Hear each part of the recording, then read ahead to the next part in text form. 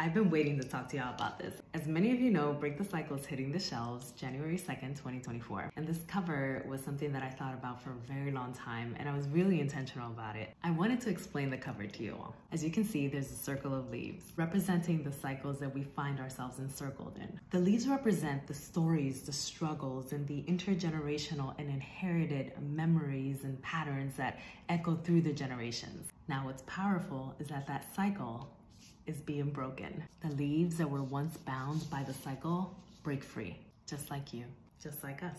The leaves that were once rotten, that were representative of this variation of colors, upon breaking the cycle, now transform back to green, back to growth, and into abundance.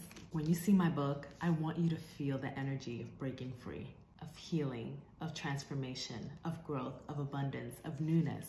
This book isn't just about reading words. It's about experiencing a profound shift. Don't forget to order your copy, and remember that you too can break the cycle.